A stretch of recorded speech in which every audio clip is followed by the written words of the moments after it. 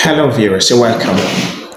Today's lecture is on the bitter leaf plant, Vernonia amygdalina. Now, let us go into the classification of this plant.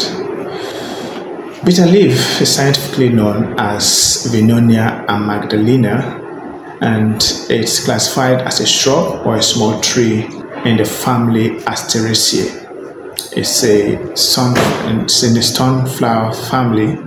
It belongs to the genus Vernonia, and its specific species is Vernonia amygdalina. Now I want to look at the classification from the level of the kingdom down to the species.